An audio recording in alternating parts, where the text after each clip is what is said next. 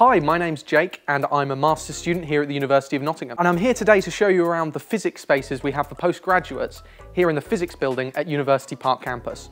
This is the collaborative study space, the perfect place to come to get group work done together.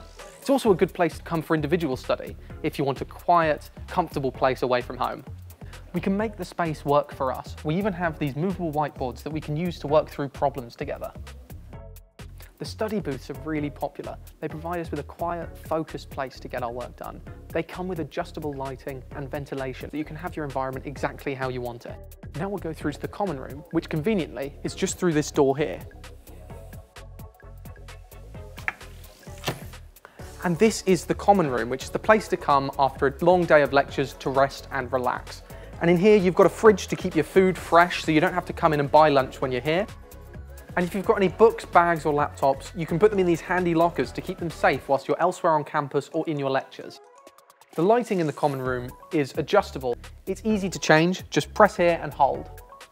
The open space has modular furniture, so you can customize it however you want it to be. So it's the perfect place to come with friends or just to relax by yourself. The Physics Society, PhysSoc, often meets here for activities and society events. Thank you for watching this tour of the physics common room and study spaces for postgraduate students. These spaces provide a perfect home from home for when you've got a full day of lectures. I hope you found this video useful and I hope to see you here soon.